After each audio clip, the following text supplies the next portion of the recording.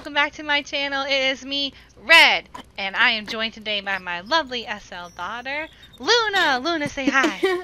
Hi! Tell everybody what we're doing. Well, today we'll be reading the story of 3020. Yes. For RSC Camp. Yes, Yeah. by Mr. George Edenbaum. Mr. Geo. Yes. Mr. Geo. Yes, Mr. Geo. Everyone knows Mr. Geo. So. Right. Yeah. And we are joined by our lovely kind of co-host, Josh. He's not in the call with us at the moment for recording, but we still appreciate him here playing the small guitar. Okay, so I will be doing the voices of Daryl, Mason, and a few other characters. And Luna, who are you voicing? I will be voicing Nadia and Sam. Yes! Alright, so we're going to be doing these videos in a couple of chunks. That way we can release them intermittently throughout the weeks leading up until camp to get you guys ready and pumped for the adventure. Yeah! Yeah! Oh, and we will also be doing sound effects, so. Yes. Like, kaboom. Yeah, exactly. Alright, let's begin. So, we are starting with the prologue. So this is, as Luna said, we're reading 3020, an RSC story by George Edenbaum, Mr. Geo. Prologue, June 20th, 2020. Deafening explosions rocked the air, filling the atmosphere with the choking stench of smoke and dust. The once peaceful and quiet summer morning had turned into an apocalypse, some terrible doomsday. Daryl took cover behind what remained of the 8-foot wall that once surrounded Richmond Elementary. Peering through the clearing fog, he saw his friend Mason taking cover on the other side of the ruins. He motioned to Mason to stay down. Mason nodded affirmingly. Daryl looked around at the lifeless bodies on the floor, brave men and women with whom he had fought side by side for the past few months. They were all gone. Save him, Mason, and a few others. It won't be long before we join them. I'm coming, Sam. Gotta stick around a little longer to ensure our little girl is safe, whispered Daryl, his eyes closed. Gathering the last of his strength and courage, Daryl picked up his gun and loaded his last clip of ammunition. He looked to the other side at Mason. Any spare ammo? Mason asked. Just use the last one, answered Daryl. Me too, said Mason. In a bid to distract the Titans, they had used up all their explosives. Once exemplary policemen, Daryl and Mason were part of a group of rogue citizens and the only line of defense standing between Richmond Elementary and the Titans. They had to move fast before the Titans did, but any wrong move would be suicidal. There was no time to draw out strategies, only time to act. Then let's give 'em everything we got! Daryl cocked his gun, jumping out of his hiding place, and started out, firing at the heartless tink tanks. Mason, inspired by his friend's heroics, passionately jumped out, firing at the Titan closest to him. The other dozen members of the resistance followed suit, firing at anything made of steel. As they fired, they heard their bullets ricocheting off the nano-grade steel the tin devils were made of. Daryl and Mason were lucky they didn't get hit by the rebounding bullets that flew in their direction. They kept on pushing and shooting. All they wanted was to create enough distraction for the evacuating helicopters to get out of the Titan's reach. For Daryl, all he cared about was his Nadia, safe and sound, and for that, he was willing to give up 1,000 lives. Daryl ran atop a bunker and jumped onto the back of one of a Titan, struggling to hold onto any available crevice he could find, and screamed at the top of his voice, "You can't have them! You'll never have them!" The Titan rotated its head to the back, finding the human latched to it, and with ease picked him up and flung him forward. Daryl hit the floor with a heavy thump that left him slightly disoriented and shocked. At that moment, his life seemed to flash before his eyes. He saw pictures and heard voices. Different memories crept inside his head. Sam, Nadia, Mason, his former colleagues, the beautiful life he had shared with his loved ones. Then, one last image crept up and kept coming closer. It was the Titan. It moved towards him furiously. This wasn't a memory. No. It was coming really fast. He was still in shock. All he could think of was his rifle. He picked it up and tried firing at the Titan, but he was out of ammo. That's it, thought Daryl. The Titan lifted its foot to squash him. Daryl just lay there, blinking, helplessly watching as a 2-ton foot loomed over him, about to stomp him to death. Whew. Y'all. So that was the prologue. And now we begin Chapter 1.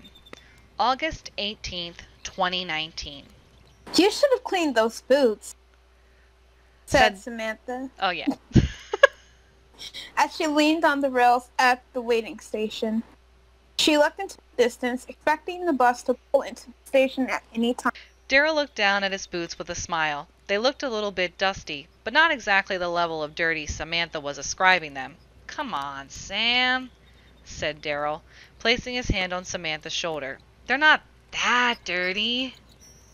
They are, replied Samantha, still looking away. They don't have to look like the color of your skin before you clean them. We wouldn't be having this unnecessary discussion if you had just cleaned them. No one's looking at them, said Daryl, pointing at all the other parents who were there waiting for their kids. And besides, continued Daryl, no discussion with you is ever unnecessary. Daryl knew at that moment he had won, but his Sam would not easily admit to his defeat.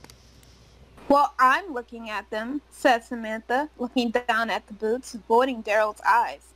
Daryl smiled and pulled Samantha closer.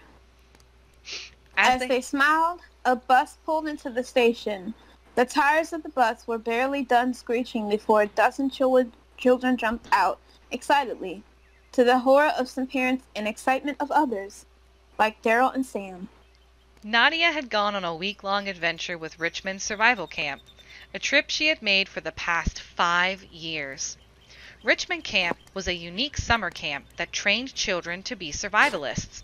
They accomplished this goal by putting the children in mock adventures, which included pseudo-dangerous events, all controlled and all safe. As the kids hit the ground, they started performing a routine that they had been taught at the just-concluded camp. They performed with so much intensity, shaking the very earth under their feet as they stomped hard on the floor. Daryl and Sam looked out for their beautiful 10-year-old Nadia. They knew that she would be somewhere in front of the pack, leading this little revolution. Come on, Daryl, said Sam in excitement. We have to find her so I can make a video. As they hurried through the crowd, Daryl's eagle eyes caught the glimpse of a familiar brown-skinned girl, swirling in the air, moving with rhythm of the whole... There she is! Oh. There she is! Screamed Daryl, adrenaline rushing through his veins. Sam brought out a little camera and focused on Nadia, and Daryl took some pictures with his smartphone. It was a thrill watching their little Nadia lead the pack. Her clothing was soiled and dirty, a sign the camp was exciting and demanding. Soon, the little show was over. Nadia picked up her bag, smiling and looking around for her parents. Meanwhile, Daryl and Sam were trying to sneak up on her. Soon, they were behind her. Daryl lifted her up. Nadia screamed out of excitement, knowing whose firm, strong arms had her in the air above everyone else. Mom! Dad! Exclaimed Nadia from her mid-air position as she touched the ground. She gave a big, warm, tight hug to her parents. Welcome, honey, Sam said as she ran her fingers through Nadia's hair. How was camp? Asked Daryl. It was superb, Dad. The best so far, said Nadia with an obvious excitement. Guess where our adventure was based? Somewhere in Africa, said Sam. No, Mom, said Nadia, looking playfully disappointed. You try, Dad. Well, I'd say some enchanted forest, replied Daryl, picking up her camp bag. Nadia's eyes brightened when she heard that. It was close to the answer. Well, you almost got it, Dad. Oh, really? Said Daryl, poking his tongue at Sam.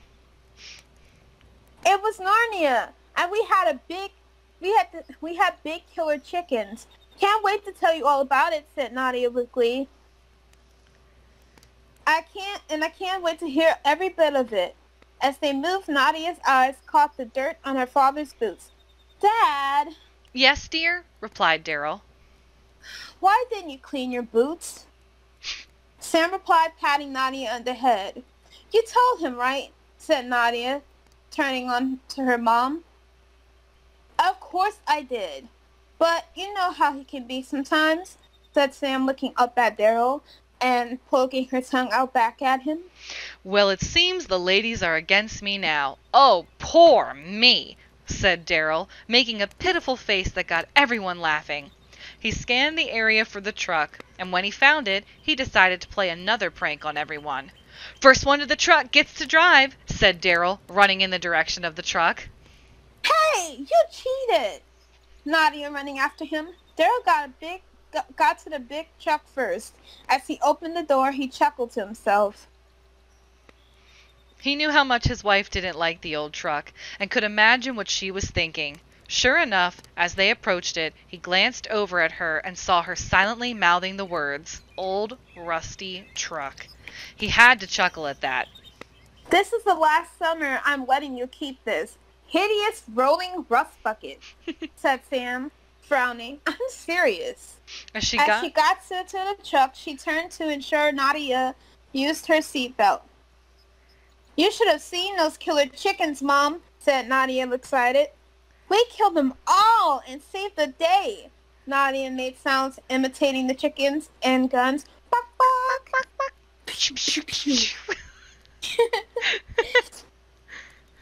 Seems like you had a lot of fun, dear, said Sam, smiling at her. Good. My little fighter seems to have been trained quite well. A true survivor for sure, Daryl mused.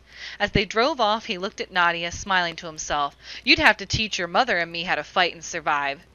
Daryl fixed his eyes on his little fighter through the rear-view mirror of the car. She was growing up so smart and so fast. He hoped nothing would go wrong. As they drove down the express, something caught Nadia's attention. She looked through the window. Sam noticed and looked out the rear windshield. What are those, Dad? Nadia asked, a little scared. The government has decided that police forces are no longer enough to keep our country safe, so they have created those machines, said Daryl with obvious disgust.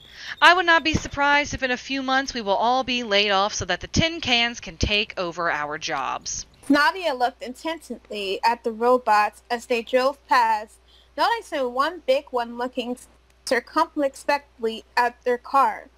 The initials, GDI, were clearly spelled out on its body. What's GDI, Dad? It's short for Global Defense Initiative, said Daryl. He didn't like the idea of leaving the safety of humans in the hands of heartless machines. Almost every member of the force was against the initiative, but the government had gotten both upper and lower houses to pass the bill somehow. Machines can never be people, said Daryl as he drove past a group of robots. Don't worry, Dad. I'll teach you and Mom how to fend off monsters of all kinds, said Nadia, still looking at the robots. Thanks, honey. Like, we'll need some of those fighting and survival skills here soon, Daryl said as he turned his eyes back to the road. All right, enough, Daryl, Nadia, said Sam. She knew how paranoid this topic made Daryl. She didn't like the idea either, but she didn't want to get as worried as Daryl was. She wanted to hope for the best. We might all have to go to the next Richmond Survival Camp, said Daryl with a little chuckle. And everybody laughed. But Daryl was serious. He felt in his heart something about all these robots would go wrong. Somewhere in his heart, he hoped and prayed he wasn't right, and equally prepared to face the worst, just in case. He didn't say much the rest of the way home, leaving the bulk of the discussion to Sam and Nadia. His mind was fixed strongly on the robots and every possible negative outcome his mind could conjure. But then, as they got closer to home, he decided to let go of all the robot shit and focus on his family, his true valuables. As the conversation had died down, Daryl hit the button on the radio, deciding to listen to some music to help set his mind and fears at ease. That was a mistake. Instantly, music blasted out of the truck stereo, and a voice sang, "That's great! It started with an earthquake!" Really? Sam asked in a sarcastic tone. It's the end of the world as we know it, REM sang out of the speakers to them. Sorry, Daryl said and punched the radio button into silence. After a moment, he spoke up again. How's pizza and some cold drinks and some Camp Adventure Tales sound for dinner? Perfect! Screamed Nadia from the back seat. Sam and Daryl laughed at their excitement and were finally home. It was time for family. Yay! It was time for family. That was the end of chapter 1. And we will be back with the next video in the next week for chapters 2 and 3. Stay tuned, folks!